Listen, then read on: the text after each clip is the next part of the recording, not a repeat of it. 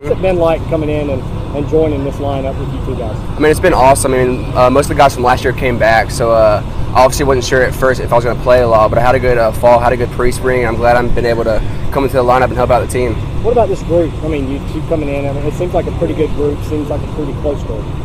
Yeah, I mean, it's an awesome team. Everybody, I mean, the camaraderie of the team's awesome. Everybody's close. I think we play well together, so I think that's going to be huge coming postseason and whatnot. Hopefully we can make a run with a good team like this. And the confidence level, I would imagine, is pretty high right now for this team. Yeah, it's awesome. I mean, we're obviously won 29 games. I mean, obviously that wasn't expected, I guess, at the beginning of the season. But I mean, if we play the way we are, that way we have been playing the whole season, then I think we can beat anybody.